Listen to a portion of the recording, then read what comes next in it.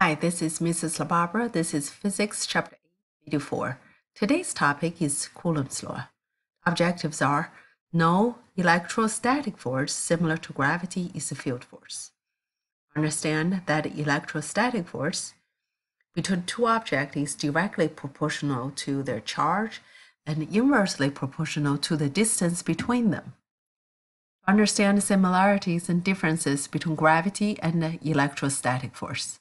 To be able to determine how electrostatic force is changed by changing the amount of charge on one or both objects, and how the force is related to the distance between the two charged objects, and be able to calculate Fe if you are given the two charge quantities and distance between them. The charge interaction revisited. So the two fundamental charge interactions are opposite charge attract and a like charge repel. These fundamental interactions are resulted in an electrostatic force between the two charged objects. So here is an example of a charged tube levitating a piece of foil. So on the foil, there are electric force and a gravity force. When the two forces balance, the foil can float. The electric force, like all forces, those are vector quantities. That means it has direction. So when we add two forces together, we have to consider the direction. Electric force is a non-contact force. It exists despite the fact that interacting objects are not in physical contact with each other, such as this. So this gravity, both gravity and electric force are non-contact force. Piece of foil is not touching the earth, but there is a force of gravity act on it. And piece of foil is not touching this charged rod, and it is not, but there's still an electric force acting on it. Now let's take a look at this example. An electron is located 1 meter from positive 2 Coulomb charge as shown in the diagram. The electrostatic force acting on the electron is directed toward which point? So here is the electron, here is the positive charge. So these two oppositely charged objects will attract each other. So the force will be going toward the positive charge, so it's directed toward D. Another example, so two plastic rods A and B each have a negative charge. The rods and a positively charged sphere are positioned as shown. So here is a positive charged sphere. So which vector represent the resultant of this sphere? So one force will be going down, one force will be going to the left. The resultant of these two forces will produce the resultant as D. So the force between charges is governed by Coulomb's law. So Coulomb's law states that electric force between two charged objects is directly proportional to the product of the quantity of charge. So if this charge is Q1, this is charge of Q2, so the force will be directly proportional to the product, Q1 times Q2, and inversely proportional to the square of the separation distance, inversely to the square, so inverse squared, okay, r squared. So in this equation, charge Q1 is the charge on the first object, Q2 is the charge on the second object, r is the distance between the center of the two objects, k is a constant, is known as Coulomb's law constant. K is 8.99 times 10 to the 9 Newton times meter squared over Coulomb squared. And Fe is newtons. So in this equation, Q1 and Q2 should be in coulombs, R is in meters, so you will result Fe in newtons. When you use this equation, if you have a positive value, that means force is repulsive, because you only can have positive value when Q1 and Q2 have the same charge, either both positive or both negative. So we know like charge repels. And if the force value is negative, that means the force is attractive. This results when Q1 and Q2 have opposite charge. So one is positive and the other one is negative. So let's take a look at this example. So two balloons with charge 3.37 microcoulombs and negative 8.21 microcoulombs attract each other with a force of 0.0626 newtons. Determine the separation distance between the two balloons. So here is what's given. Micro means 10 to the negative 6. Positive, negative, and this is Fe. You have to find R. So here's the equation. You solve for R equals to, remember, Fe and R squared can be exchanged place. So R is just the square root of K times Q1 times Q2 divided by Fe. After you substitute all the quantities in, you will have 1.99 meters.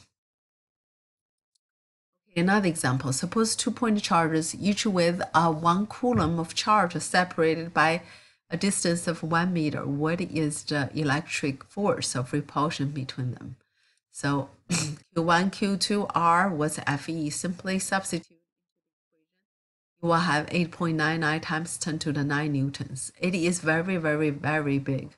This is because K is a very big number. So it is an incredibly large force which compares in magnitude to the weight of more than 2,000 jetliners. So objects simply do not acquire charges in the order of 1 coulomb. In fact, charges is often expressed in units of a microcoulomb or nanocoulomb. So coulomb is extremely large amount of quantity of charge. So here you need to be familiar with macro is -6. That means 1 coulomb is 10 to the 6 of a microcoulombs. And 1 coulomb is 10 to the 9th nanocoulombs, because 1 nano is 10 to the -9 coulombs. And similarly, 1 microcoulomb is 10 to the -6 coulombs. Now let's compare electric force versus gravitational force. The two equations are very similar in form, right? K, Q1, Q2 over R squared. Fg is big G, a constant, times M1, M2 over R squared. So the form is the same. They are also directly proportional to the course of the force. The course of the electric force is charge. The course of gravity is the mass, and inversely relates to the distance squared. So those are the similarities. Both equations have the same form. Both equations shows inverse square relationship between force and separation distance. Both equations show that force is proportional to the product of the quantity that causes the force. Both electric force and gravitational force are non-contact forces. So those are the similarities. What's the difference? The difference, Coulomb's law constant, is significantly greater than Newton's universal gravitational constant, G. This is 10 to the -11. This is +9. So it's 10 to the 20 times bigger. That is very, very big. Okay, so therefore electric force is significantly stronger than the force than gravitational force. Another thing is gravitational force is only attractive, but electric force can be attractive or repulsive. So attractive is only when the charges are opposite, repulsive when the charges are the same. But for the mass, since mass doesn't have positive or negative, so gravitational force is always attractive. Let's take a look at this example. So the diagram below shows two identical metal spheres, A and B, separated by a distance d. Each sphere has mass m and possesses a charge of q, positive. Which diagram represents electric force and gravitational force on sphere B due to A? Well, on sphere B due to A, electric force should be going to the right because electric force is repulsive.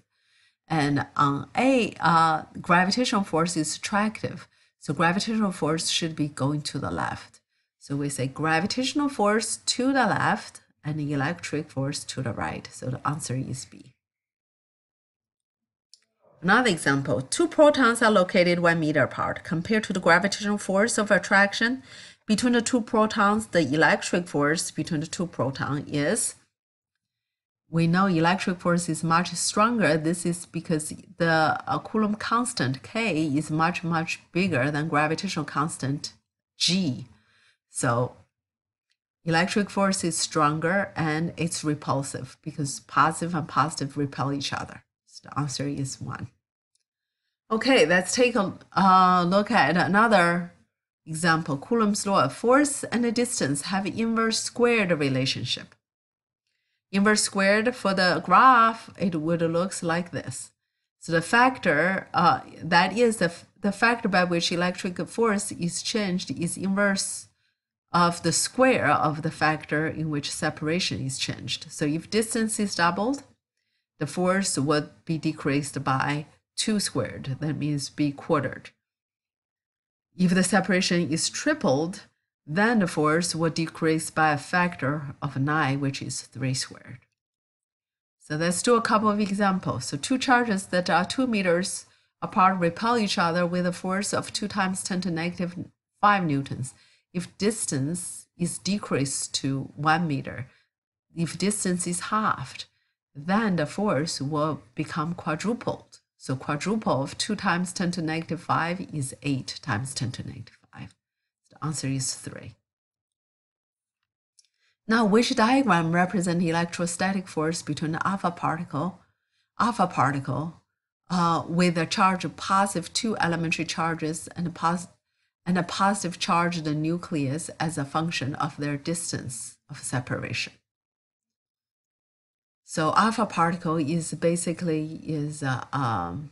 helium without electron. So has a proton, has 2 elementary charges. So 2 protons and 2 neutrons.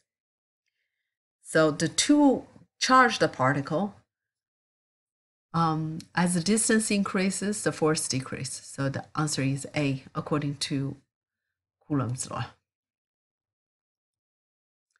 Coulomb's law, force and charge have a direct relationship. So this means as charge increases, the force increases with the same amount.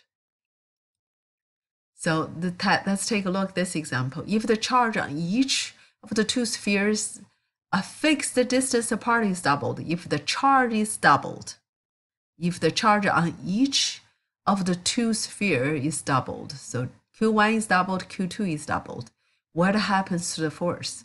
The force will quadruple because 2 times 2 is 4.